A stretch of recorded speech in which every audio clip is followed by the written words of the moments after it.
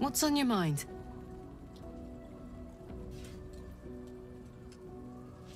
He got his claws into me early.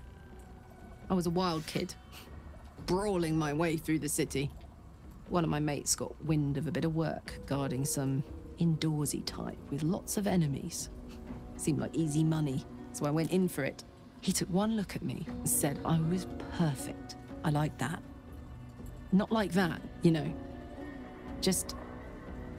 it felt like a good fit. I kept him safe, and he paid me well. Well enough to move my folks into a better neighborhood and put something away for the future. My future. I respected him, trusted him. And he returned that trust, that respect. His life was in my hands, and I took that seriously. The whole thing with Zariel happened so fast.